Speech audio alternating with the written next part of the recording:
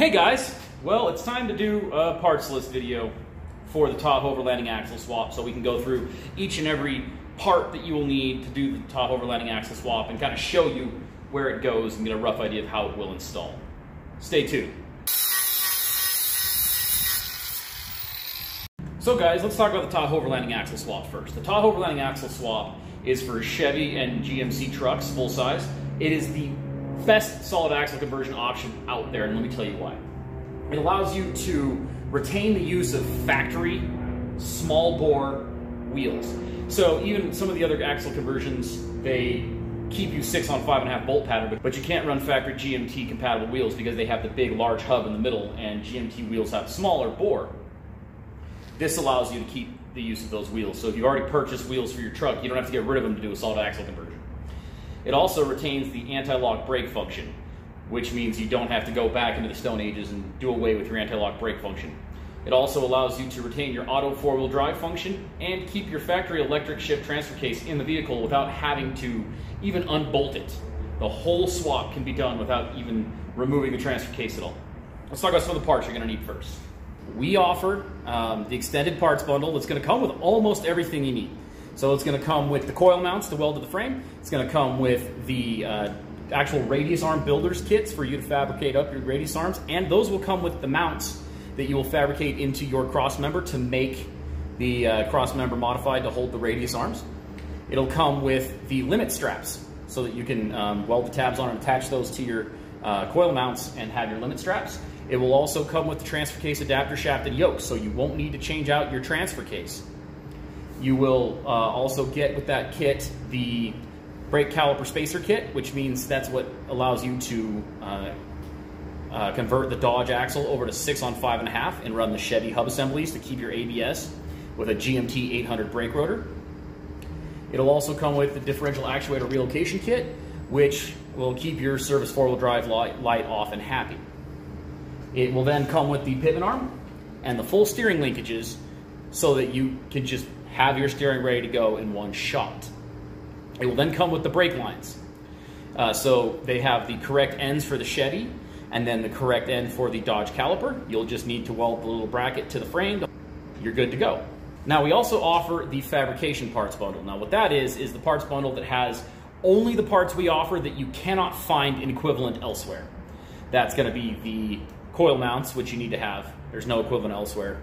It comes with the track bar builder's kit, which comes with the track bar ultra heavy duty solid 1018 builder's blank, both weld-on joints for both ends, and the track bar bracket.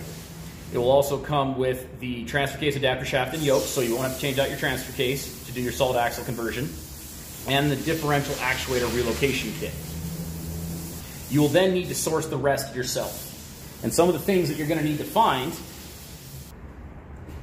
first here is this axle housing. This axle housing is a 2000 or 2001 Dodge Ram 1500 Dana 44. And it's important that you use the 2000 to 2001 because if you use the 1994 to 99, you can't make it all work, and I'll explain by that. So once you've gotten the 2000 or 2001 Dodge Ram Dana 44, you'll notice that the hub assembly is actually interchangeable with the GMT hub assemblies. So GMT 800, GMT 900 hubs can bolt right onto that knuckle. Has the same inner spline for the stub shaft, same bolt pattern and thread. You just have to use the Dodge bolts to hold the hub on instead of the Chevy bolts because the Chevy bolts are too short. But when you do that, you do have to use the Tahoverlanding brake caliper spacer kit. The Tahoverlanding brake caliper spacer kit, like this one right here, what it does is takes the factory Dodge caliper and bracket and spaces it out to be centered with the Chevy GMT 800 brake rotor when using the Chevy GMT hub assemblies. Those brake caliper spacer kits and longer bolts to go with them come in the Tahoverlanding parts bundles when you buy those from tahoverlanding.com. And that is a GMT 800 brake rotor that's the correct diameter for the Dodge caliper and bracket. So if you're doing this swap on a GMT 400 or a GMT 900, you will need to use a GMT 800 brake rotor. Okay, and there is the adapter shaft and yoke for the transfer case output shaft. Shaft has just been welded in so it doesn't slip out. That weld doesn't need to hold any force, but just to keep the shaft from sliding out. But even with the welds, it is smaller than the diameter of the seal, so if you ever do need to change that seal out, it'll slip over. Next up are the radius arms. As you can see,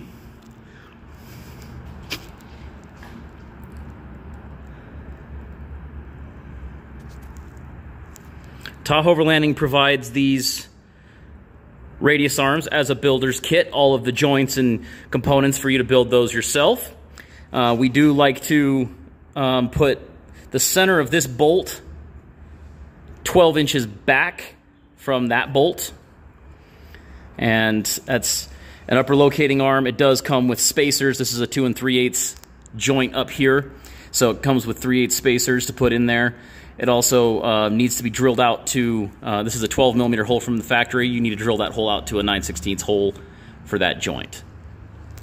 Back here at the radius arm mounting point are a couple of brackets that we also provide that get fabricated into your factory crossmember, and that is how you attach the radius arm to the vehicle. A video about fabricating this cross member up and radius arm placement can be found in the description. This here is a 4x4 posi lock actuator for the Dodge. You can order that up and install it. Works like a dream on these. This is what engages and disengages the front axle. Up here is the differential actuator relocation bracket and nut. What that does is it just keeps the service four-wheel drive light off and happy, so you don't have any error codes or problems with your system. So that's just up here on the frame. As you can see, it's just kind of up out of the way. We provide that as part of the kit as well. That there is the Tahoverlanding coil spring mounts. Those are adjustable in height, and they're designed to have the correct coil spring spacing for the GMT frames.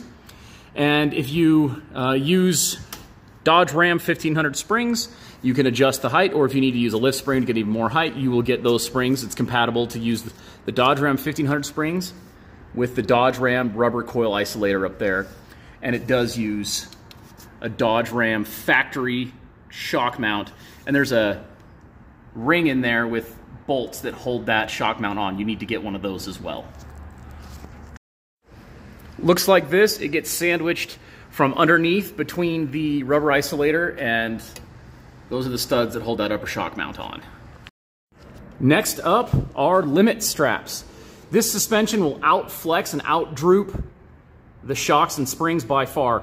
And shocks are not limit straps. You don't want your shock to be what limits your suspension travel. It damages the shock quickly to be what the suspension is bottoming out on. So we also provide the limit straps if you need them, as well as the tab that welds on to the upper shock mount.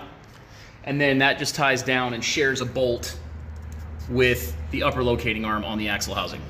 Limit straps need to be 1 inch shorter than the actual overall travel. They will stretch, I promise you they do.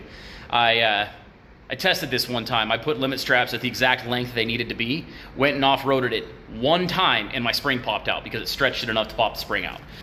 So always set your limit straps 1 inch so that it can stretch to the final length and still not have your springs pop out.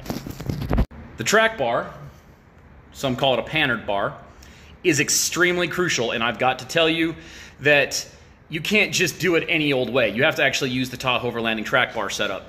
And I know that seems counterintuitive. I know that you can, think to yourself that there's other ways of doing it. I had to do an entire video on just why this track bar is what you have to use in this setup. But that includes the extremely crucial track bar bracket, the shape of the track bar, the joints, everything. So the link to that will be in the description for the track bar video. But Tahoverlanding provides that track bar to you, and all the joints and the bracket, so you don't have to worry about any of it. And it's ultra heavy duty. And when I say ultra heavy duty, this is what I mean. This right here is solid cold rolled 1018 steel. And Tahoverlanding sends this track bar builder's blank with the weld-on joints for both sides and the frame side track bar bracket. Now we'll circle back to do springs for a minute. So what I've got here are factory Dodge Ram 1500 springs from 1994 to 2001. But if you're curious what that nets, I will link to this video here in the description so that you can go back and watch that short video about how much lift you get with the Tahoverlanding Axle Swap. But you can use factory Dodge springs, and then if that's not enough, you can actually use some lift Dodge springs. And in order to fine-tune the height, the way you weld these brackets onto the frame will fine-tune the height of the front. So that's why in this video here, link in the description on how to install our coil mounts, I will tell you that you need to make sure you set the rear height of your solid axle conversion truck first, and then when you set the front, you can actually use our infinitely adjustable coil mounts to make the front level to the rear. It ends up being a whole lot easier that way than just arbitrarily setting the front height and then trying to figure out how to make the rear work. So we, for example, this truck is kind of our standard build. It uses it's a Tahoe, and so it has coil springs on the rear. It's using the Rough Country 6-inch lift rear coil springs, which net actually 3.5 inches of lift in the rear. That's why lift means nothing. Then the front is actually leveled to it using factory Dodge coil springs and our coil mounts. Now we do have provisions for much taller trucks. We actually have track bar brackets. If you specify it's a track bar bracket for either a 2-inch, 4-inch, or 6-inch drop pitman arm. So those hang way down here. I don't have any fully built. You can see from one of our standard blanks that hasn't been shaped and bent up yet, here's one of the drop track bar brackets for those. See how much more that drops. And you'll find that there's an extra hole here. And what that's for is when that's on the frame, you then run a brace mounted to that bolt hole up to the passenger frame rail to strengthen that. So you have that much drop, but it's actually got a lot more strength than it would without that. And none of the competing track bar bracket companies online do anything like that. Okay, so just like our normal track bar bracket, this is one that's made for a 4-inch drop pitman arm. You may notice it's substantially longer, and since you don't have as much material to weld up here, and even if you did, there's this sleeve that you actually will weld a tubing to, and that tube will run diagonally up to the passenger side frame rail to provide lateral support of the track bar bracket. But there is a lot of lateral forces on that, so you want to make sure that it's supported. You'll also notice that compared to other track bar bracket companies, look how much material we have to weld on. And that goes way up in there and gives you a lot of contact to the frame. And this goes all the way out the full width of the frame.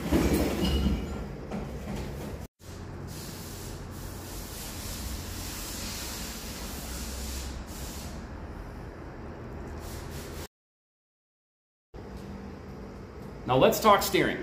So the Tahoverlanding Axle Swap uses basically factory Dodge compatible steering. So you don't have to find, off-the-wall replacement parts to replace wear atoms on your swap. They are just, for the most part, factory Dodge 1994 to 2001 compatible steering. It does use the special Tahoverlanding flat pitman arm that has been drilled at the right spacing to get the correct steering travel, and tapered for the Dodge tie rod taper. We carry that. The steering and the pitman arm are part of our extended builder's kit, and so you don't have to worry about even sourcing all that if you get our extended builder's kit. You can't see them real well, but you'll need some kind of frame plate to strengthen up and cover the holes that are created when you cut off the brackets that are in that stamped frame. Companies like WFO Concept sell frame plates, but honestly, for just a few dollars in steel, you can make your own and save a ton of money in buying theirs and shipping them to your house. And let's talk about the drive shaft. So the drive shaft, this is actually the wrong drive shaft. It's just what I've got in here. But you see how much spline is exposed? This was way too short of a drive shaft. It just happens to be what I've got in here. The drive shaft that actually seems to be working for almost everyone doing the swap is from a 2000 Dodge Durango front drive shaft. Seems to be the perfect length. This one's in too much shaft splines exposed, but I haven't had any problems, so I haven't changed it out yet. But when you are sourcing a drive shaft, Tahoverlanding can provide you one. We carry 3 brands of drive shaft, brand new, or you can source a used one or source one locally, but you'll need one for a 2000 Dodge Durango front drive shaft. You're also going to need bump stops.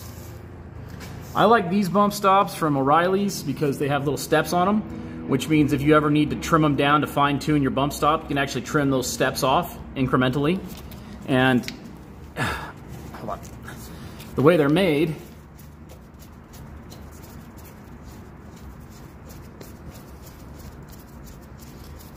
is they just thread on. And so if you ever need to space this out to lower your bump stops, you can actually stack washers between here and there and thread it back up. Okay, so what if you just want the fabrication parts bundle, not the extended parts bundle?